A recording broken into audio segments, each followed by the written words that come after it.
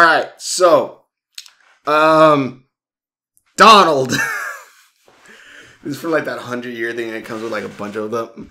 Anyways, Donald. Donald and Goofy, I wonder why, are some of my favorites. I just need a Sora. I have a few Sora figures and put them now. I have Donald and Goofy to stand next to them. But it's funny, like oh shit, 80, like where the time that I grew up, because I was born in '94. So I grew up at a point where I had the reruns of 80s cartoons, and then also like obviously like the 90s, like epic, like Quack Pack stuff, and then as I grew older, obviously the newer cartoons that came out, and there's just me now who just likes watching cartoons in general. So that being said, like I grew up with like Quack Pack, some like reruns of the original Ducktales. Not like I really remember much. There is one thing I do remember though from there, and I remember because I'm watching this show. I'm gonna watch this in a minute, but there's something that I really remember. And I'm gonna try to review like all the favorite seasons. I was gonna do like a big mega, like review all this, review the entire series in one go. But I'm like, honestly, I kind of think I just at least doing it by season would probably be better. But mostly because also that's a shit ton of stuff, and if I can't get it done by the end of October, which I think I probably could, but still. One thing I do remember from the DuckTales show, which is really funny, because I pretty much don't remember most, if not anything, of the original DuckTales show. I probably remember like the theme song, and maybe if I watched it, like some stuff would come back to me. But there's a few things I vaguely remember. One, I remember that Launchpad was first in DuckTales, and then moved over to Darkwing Duck. And Darkwing Duck, I love. That show I probably remember way more than I do the original DuckTales. And I remember Gizmo.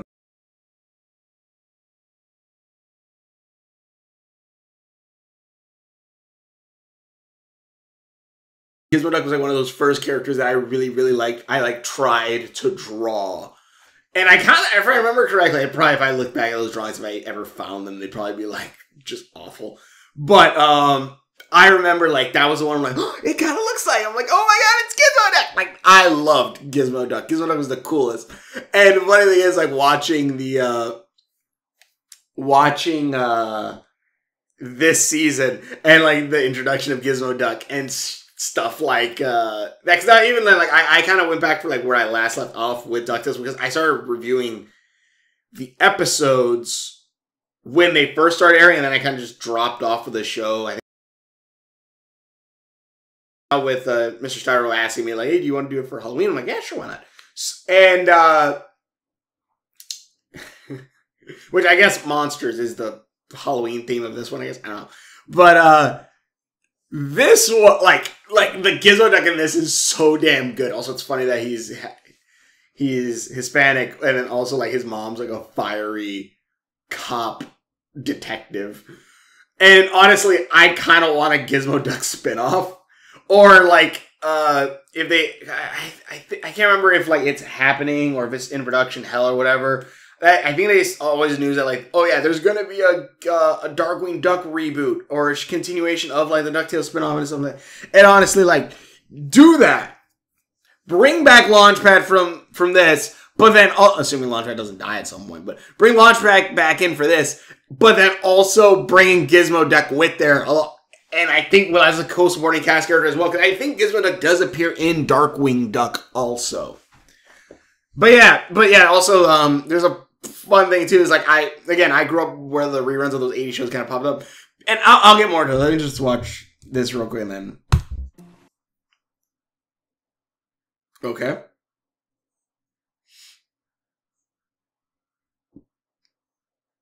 Huh. Also, thing that sucks about watching this show now is like all the merch has kind of stopped selling, so now I gotta like check eBay and shit for that. I want to get the money bin, as well as obviously the figures of the characters. Are you really our uncle? How old are you? You used to be a big deal. What? How old are you is such a good question, because there's a running joke where they talk about like, oh yeah, back during the gold rush, how old are you? And then like Like, there's points where you see Scrooge all these different time periods, and then eventually, like, there's even a point, which really threw me off, where when they go to McDuck Manor, which is like a big-ass castle for Clan McDuck, and they're like, he's like, Mommy, Daddy, and his parents are alive, and they're like, your parents are alive? And I'm like, that's what I'm saying! And then it turns out, like, the dad goes, yeah, he cursed us. He's like, you drew in stones to rebuild the castle and it may have granted you immortality. Would you rather have let you die? He's like, neither. It's like, what the hell, man? Used to be a big deal. Whatever happened to you? Oh, wait, what did that say? McDuck hangs up his spats after. Used to be a big deal. I'm Scrooge McDuck. I made my name being tougher than the toughies and smarter than the smarties. Sure, you want to do it the easy way. Oh my god, the nephews! What are your blood types? What's Donald really like? Who's the evil triplet? Louie, we're just a normal, boring family. Normal? Boring? Ha! Donald Duck is one of the most daring adventurers of all time!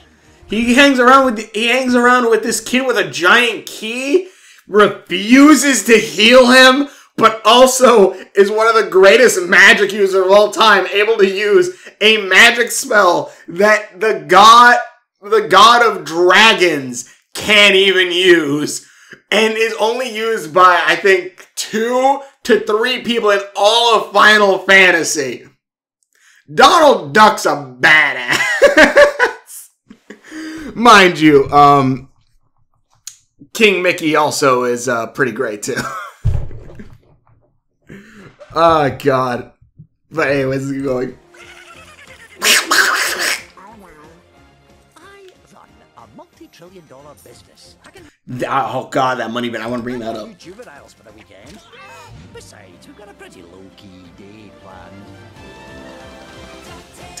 Woo! Every day we're out there making Ducktales. Woo!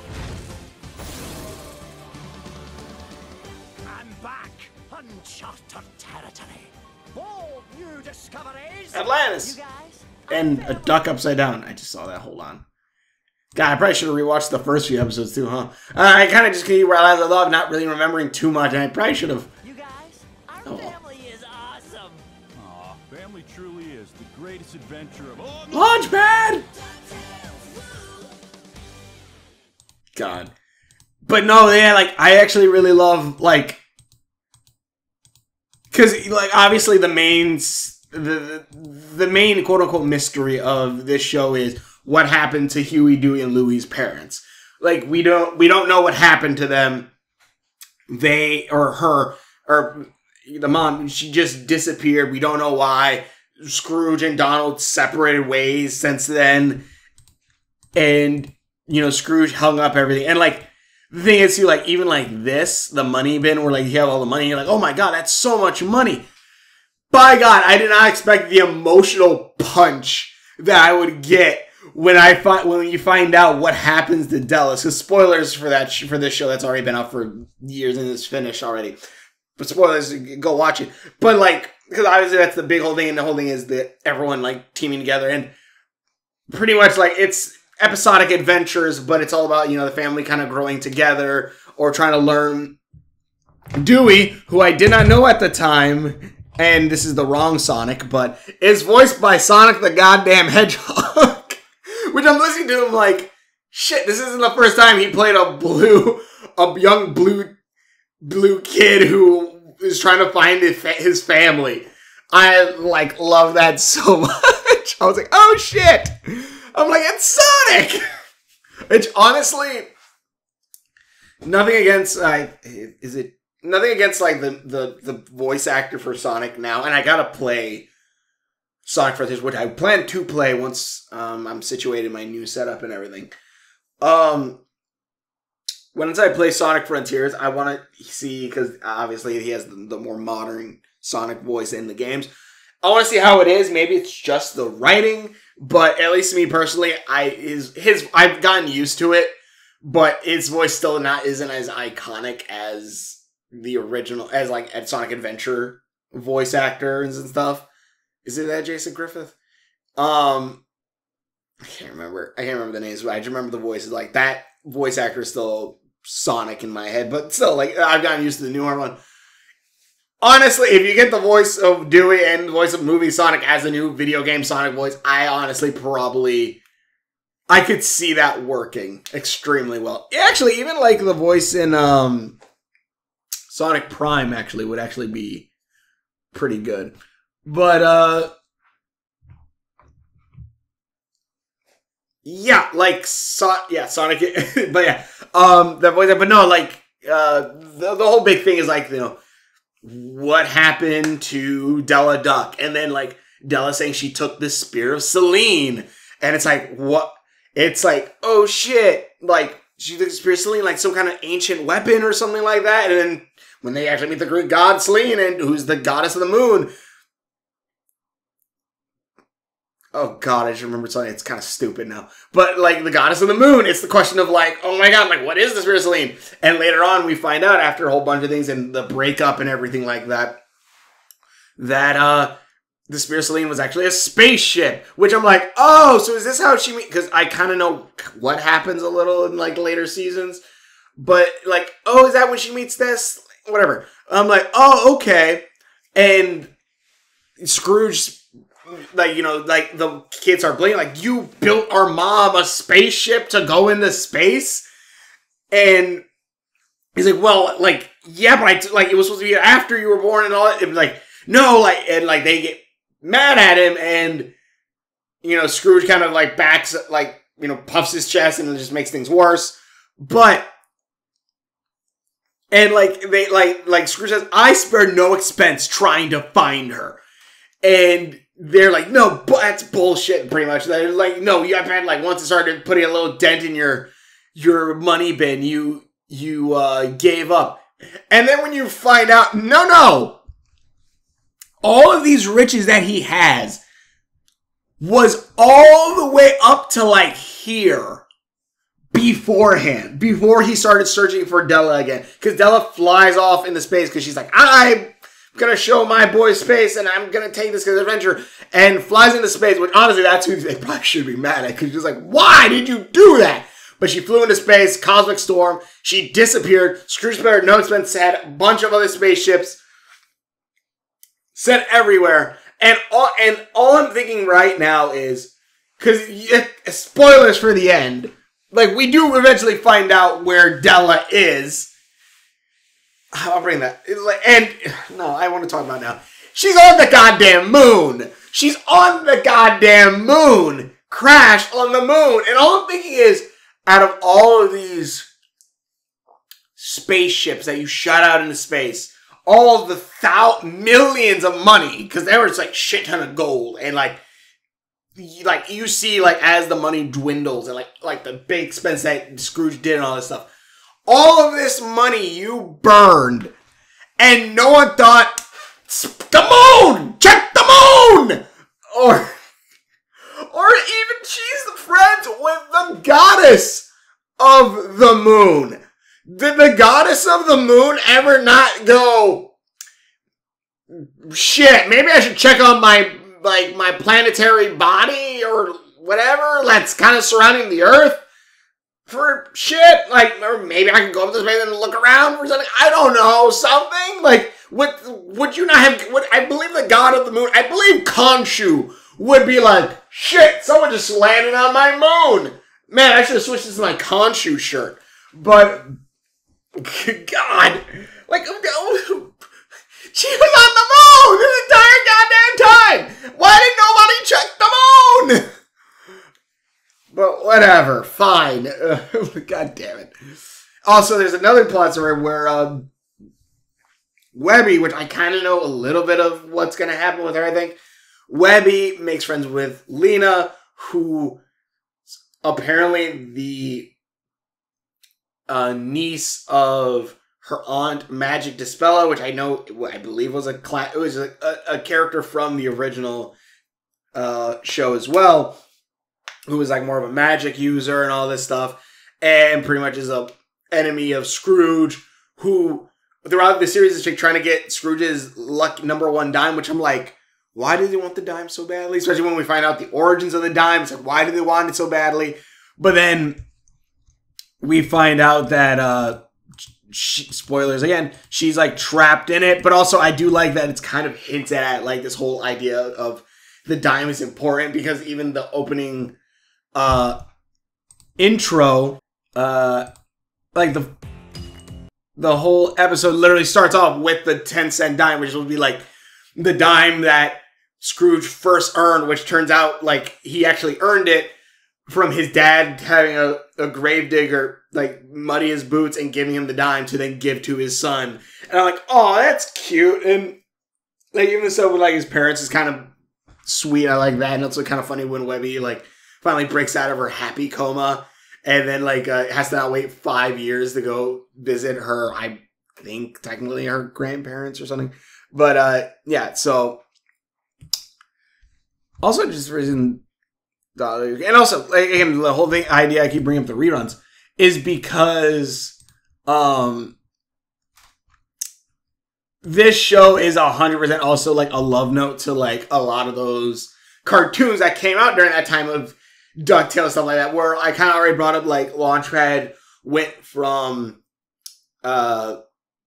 Ducktales to Darkwing Duck. Not only is Darkwing Duck like Launchpad's favorite show, and also he has a little bobblehead of Darkwing that he always talks. He's like, "What do we do, DW?" Hits it. Let's get dangerous. Like I love that shit. Like that was going on, which I think there's more with DW that we're gonna see later. Which hell yes, because I love Darkwing. Then you have stuff with what's his name? Then you have stuff with like other little references. Like at one point, there's a bad guy called the Claw, which is, you know, a whole homage to James Bond and stuff. How Scrooge and the maid / muscle, who's I'm pretty sure like 99% muscle. She like how they met, but then also like the villain is using an ancient book of magic found from a book of alchemy that was given to them by magical bears in the forest who would drink magic elixirs to bounce around. Like, God damn it, it's gummy bears. I believe it was there was 2 shows at that point. There was like there was bears. I believe it was gummy bears. Who had their own show. I'm just like, God damn it. Oh, like, that's great. Or there's even smaller things where like the whole idea that there's like a connection between all these different shows. Because then you also have, was it Cape? What was it called? Cape. The Maltese MacGuffin's great. Shit, I wrote it down. I wrote a lot of like notes down. I can't find this one now. It was at Cape Menard or something like that. Like, I don't know. It was Cape something, which is pretty much the no, not pretty much. It is Cape Suzette, which is the tailspin place where like you have all the different animals that live there. You even see the tailspin plane on the front. I'm like, oh shit! And then you even have smaller references, like at one point the Beagle Boys break in, which I'm not sure which the side Beagle Boy was dressing, because they all had duck masks. But one Beagle Boy turned around, had a hockey stick in his mask, and had a duck hockey mask. I'm like, oh shit, it's freaking up! It's freaking, shit, why can't I have Mighty Ducks? Which I cannot tell you the disappointment I had as a child, coming off of the cartoon Mighty Ducks, and then finding out there's a movie of Mighty Ducks, and it has nothing to do with, like, ducks that came from, like, another universe or world or something coming to Earth and, like, fighting villainy and shit. It's like, really? I still have the figures of that. Like, that's the thing. I remember the Mighty Ducks more than I remember the Tailspin. But, except Gizmo Duck. I remember Gizmo Duck. Gizmo Duck is great.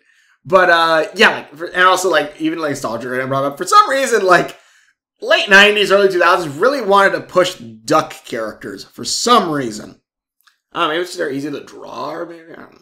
But yeah, so ducks. But yeah, like this shows such a love letter to all those things. Also, it's kind of and like Don Carnage, who is from Tailspin, pops up in this. I will say though, like I like his design better in Tailspin because he's more angular and more like I don't know. He looks supposed to look more menacing. He gotta look more like rounded out. But even then, like he still didn't look that bad. Especially when he took the hat off of his damn head. Ugh, when they took out the hat off his damn head, I'm like, okay, he looks a lot better. But yeah, these guys were great. Like this show is such a love letter to all those things. And I know, like there's a reference to a very big show in the finale of Ducktales. So that's gonna be fun to see. But yeah, this is great. I love all the monster designs. I like a lot of the character designs. Again, except for maybe Don Carnage. But it's cool seeing that. Like, it wouldn't surprise me if in season 2 we see Baloo pop up. It wouldn't surprise me. You know, I want to see Darkwing proper pop up. And I want there to be a Darkwing Duck show. Like, I think they could 100% do that. Like, have Darkwing have a, I can't remember her name, but his adopted daughter. I always have Launchpad come back in. Because if they're going to do a Darkwing Duck show, they have to bring Launchpad back from DuckTales. Like, they got to. Like, they 100% got to. Like, they have to continue that whole thing, I think. And, yeah, like, honestly, like, this is honestly shit. Sorry, Donald. Donald's great. The character design is great. But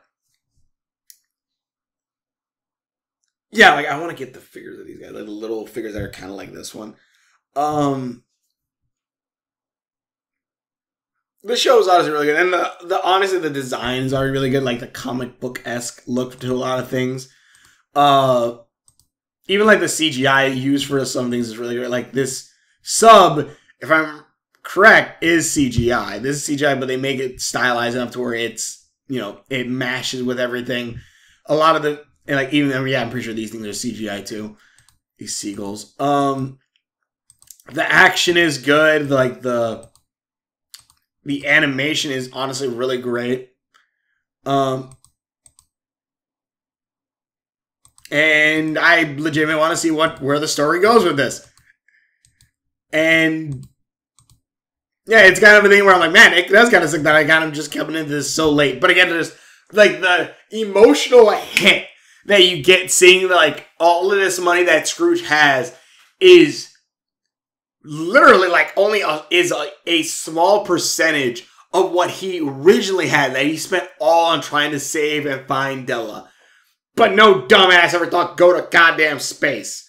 Also, it's funny, it's worth the finale where like they gave Donald like a pill so he could talk regularly, and it's like, what? And it's like, ducks never back down. And it's like, we've only heard that from today. Or Donald Duck, like I can't remember the maid's name, but she goes like, be careful for the storm, and Donald goes, I am the storm. It's like, Jesus Christ, Donald, really? Is this the shit you were saying when you were going?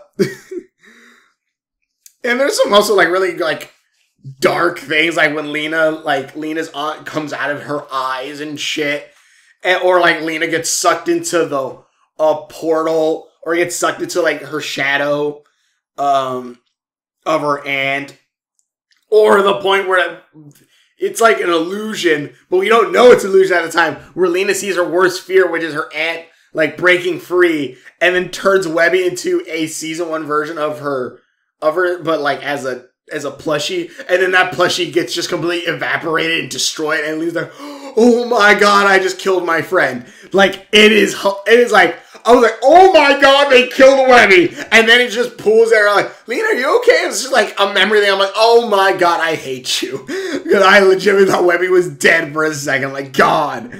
The writing is so good. That's why I really love all like modern cartoons, which also screw you for everyone who says like, old cartoons were better back in the day.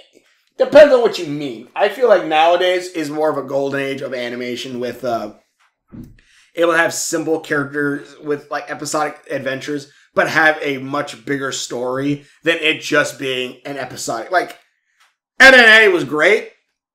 It's not like you're going to look at that show and be like, oh yeah, but the story is really where it, like, it sets in. It's like, no. But you look at 2017 Ducktales and you're like, the episodes are great and the story is freaking phenomenal. Like, they're able to have the adventure while also still having the episodicness, and that's kind of great. And again, stuff like Adventure Time and all that stuff, I'd say are... Adventure Time is definitely like the main, I think, catalyst that started that, I want to say. But yeah, also Scrooge, like, I love how they also bring up stuff like, I brought up Scrooge being kind of immortal. Like, he's born in 1867, which is probably when he actually was, I don't know. But he's 150 years old. And throughout the show, it does give reasons on why these characters are alive that long. Like Scrooge got stuck in an ageless demonless dimension at one point. One of his lovers, Goldie, like, found a fountain of youth at one point, but then also Goldie was actually a great character too. That's a toxic as hell relationship, it kind of seems like, but Goldie was kind of the dime being held with a dimanium cord to protect it from like getting stolen. I could go on about a shit ton of different things I have here because I have stuff. The butt bouncing with the berry drink is kind of funny. Darkwing Duck. Could I invent the element so heavy even I couldn't lift it? Gyro saying that he's God or thinks he's God. Trying to use a logic puzzle because the whole, logic puzzle is like, could God create something that was so heavy that even he couldn't lift it? Which I would say, yes, God could. Because, and it's not like if God couldn't lift it, it doesn't mean he's all powerful. Yes, because in a way you can see that everyone is a fragment of said being of that is God, and so technically he could create a being that is weaker, that is still technically a part of him, that couldn't lift the stone, where he himself could still lift the stone. And it's a whole thing. Anyways. She left him frozen in the glacier. Oh yeah, Goldie left him frozen in the glacier. I'm like, oh shit. Then Goldie also looked like she almost died, like falling into molten gold. I'm like, oh Jesus. Also, all the molten gold seemed like it sucked up like very quickly, which I'm like, I feel like there should have been like a lot more like gold down there. Especially if it's molten, like, where is that gold coming from? Webby trying to use magic of friendship, and it works. It brings Lena back and then merges Lena with her shadow, which I want to see how that's going to play out. The bounce here and there and everywhere. Oh yeah, the recipe for the screw thing. I have the recipe of the 6 handful of red berries, 4 orange berries, 3 purple berries, 4 blueberries, 3 green berries, and 1 yellow berry in that order. Webby almost brings up her last name, which I'm pretty sure is McQuack, or McDuck, I'm pretty sure it's McDuck. I think I can't remember. I'll get it at some point. Guy is safe, had a parachute. Oh yeah, when Don Carnage is knocked the dude out of the plane to try to kill him. I want a Gizmo Duck spinoff. Yes, Gizmo Duck is still my fave. Yeah, I still love Gizmo. And honestly, out of a lot of like mech suits, Gizmo Duck's actually kind of makes sense. Like, his legs obviously don't go into the wheel thing, but, like, the main body part is probably what hides his legs. His arms are probably, still, like, in the kind of thing, but, arm, whatever. Actually makes sense, but if you look at something like the Space Marines or Samus Aran from, like, Metroid, you look at how their suits are, you're like, nah, that suit don't make much sense. Like, how the person is. Except, like, Metroid, like, has arms like that, which, honestly, I love the idea, like, arms like this, but there's buttons, but then you actually see X-ray version where you see her hands in the gun, so I don't know. Also, I love at one point where the episode where they're supposed to break, where the family kind of breaks up. There's a lot of cool things. Like one I love that they're going after the Maltese MacGuffin, and they're like, "What is it? Stuff of dreams." But what is it? It's a MacGuffin. Doesn't matter. The maid holding up 974 days of vacation. And also stuff like when Dewey's throwing himself in danger and Scrooge just goes, I'm not letting anything happen to her, or I'm trying to save your life, come back or I will end your young man. But like, no, not again. Like, you see that Scrooge, like, stuff with Della is weighing heavy on him, and yeah, this is great. A swift kick to the ribs. Ooh, look, children, Magica Dispella said, which I'm like, ooh. I am the storm, good friend or work acquaintance. Which at one point, like, Dispella says, like, when he grabs the scientist and goes, so, like, is he a good friend or a work acquaintance? And, like, one's for yes, two for no. Because Scrooge is stuck on the dime. And Scrooge blinks twice and pretty much saves the gyro. And I'm like, yeah, it's probably best. Like, he probably saved your life saying that, but...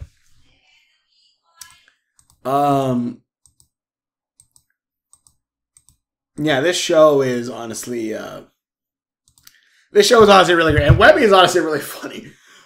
Webby's really funny, and like it's cool seeing like them, like her slowly becoming part of the family too, which I think like you know, Scrooge going, you know, call me Uncle Scrooge, like stuff like that is honestly really cool, cute. And like seeing like, you know, the boys get along with Scrooge and just all the different like references and connections to that. This show is great. I highly recommend it. If you haven't already watched it, go check it out. It's already done. But yeah, Donald was great.